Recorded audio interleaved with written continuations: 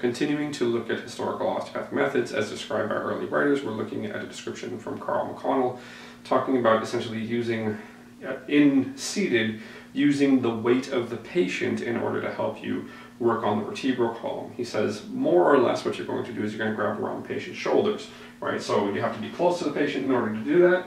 Then you're probably going to reach around like this. Now the thing that I would say is a problem with this is that if you just blindly reach around, it's entirely possible that without paying much attention, you may hit the patient's neck, so it can be quite uncomfortable. So I will do it that way, but what I want you to understand is that the closer you get to the patient's neck before you reach around, the more likely you are going to hit their neck.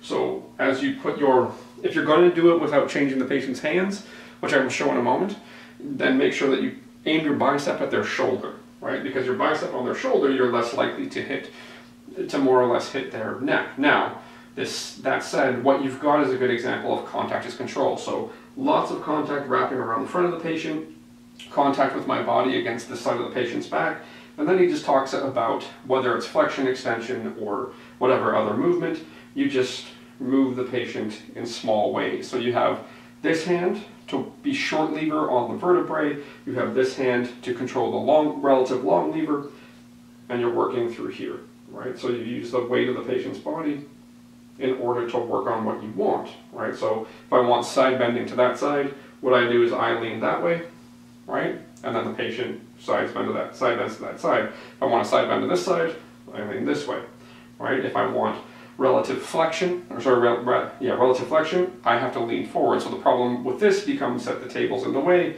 and eventually I'm going to have to unweight my front, or my back foot rather. Extension, leaning back, rotation to this side, I twist that way, rotation that way. So I've got lots of control based on the fact that I've got so much contact. So I can do a lot of motion. So you've got that relative long lever and a relative short lever.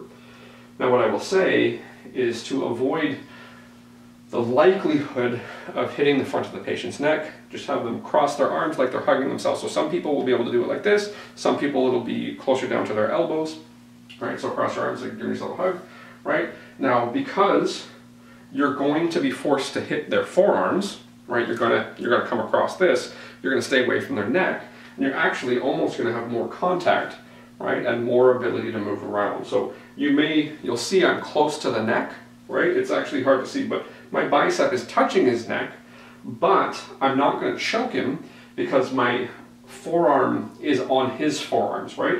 And I can also grab much lower, right? So my hand is about here on his arm. So I can actually can't quite expose that to the shot. But my hand is not on his shoulder.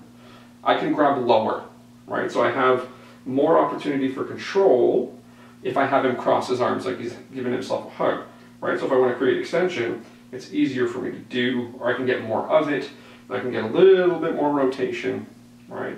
I can exaggerate it all a little bit more as far as side bending is concerned, depending on what I want to do. But this is just using the patient in seated and the freedom of motion that a seated patient has, and having a good hold with lots of contact in order to use the patient's weight. So this is predicated on the freedom, so the lack of control from the table. So in this case, less stable means I need to make the patient more stable, right? So contact is control, that's one way that I do it. The space between us is unstable, minimizing negative space. So all of these concepts come into play where I would be choosing to have the patient sit to have freedom of motion, but I have to have good contact in order to deal with that. And then I can get plenty of motion. The thing that gets in the way of the motion is, if you have them on the table, is the table, because you'll have to run into the table at some point. You can have them sit at the ends of the table to minimize that to some degree, or you can have them sit on a stool. A stool gives you the most freedom of motion in this particular situation, but it also removes a little bit of control, right? So depending on your height, the patient goes a little lower, you might have to do a little bit more muscular work. But your basic concept here is that you have a long lever in holding around the shoulders, you have a short lever on the vertebral column, whether it's the heel of your hand, your thumb, whatever you do.